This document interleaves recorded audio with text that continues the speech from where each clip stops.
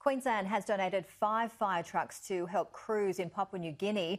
The engines donated by QFES are now on their way to our northern neighbour. The refurbished trucks can carry 1,800 litres of water, road crash rescue equipment, breathing apparatus and firefighting gear.